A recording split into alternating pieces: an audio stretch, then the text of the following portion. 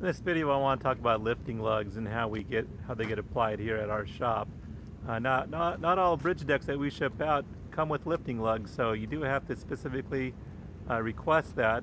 Otherwise, we don't know what kind of lifting lug to build. This is our most common lifting lug. You can see we apply that right to the end of the rail car or the end of the bridge deck, and that's what you would put your shackle on. Okay, now we can apply that lifting lug to the end of the rail car or the bridge deck. We can apply it further in. This one obviously has a steel deck, so it would be a little bit difficult to apply it to a wooden deck. It would have to take some boards out. But if this thing had a steel deck, we can put that lifting lug right on top.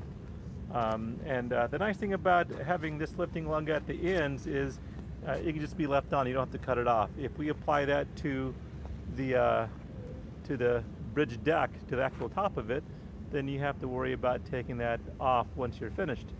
Okay, so that's what that's what they look like. Here's the other matching pair. This other rail car or bridge deck that'll be mated to. You can see what that lifting lug looks like.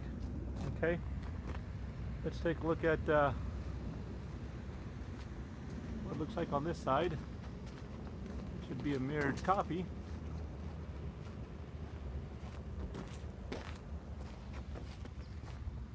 There it is right there.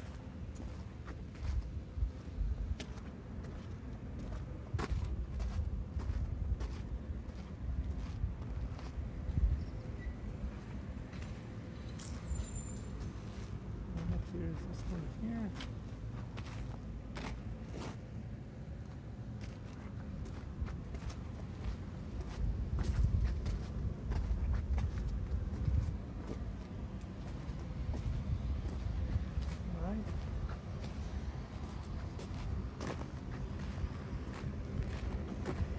Take a look at this side again.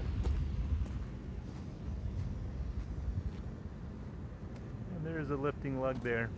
Okay, so let us know if you want lifting lugs, and we can get those applied for you. If you need something specific, we need to know these lifting lugs are engineers designed.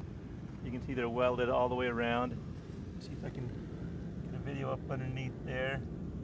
Okay. Same thing with that one. You can see we welded 100%. It's welded there. Go to the other side here.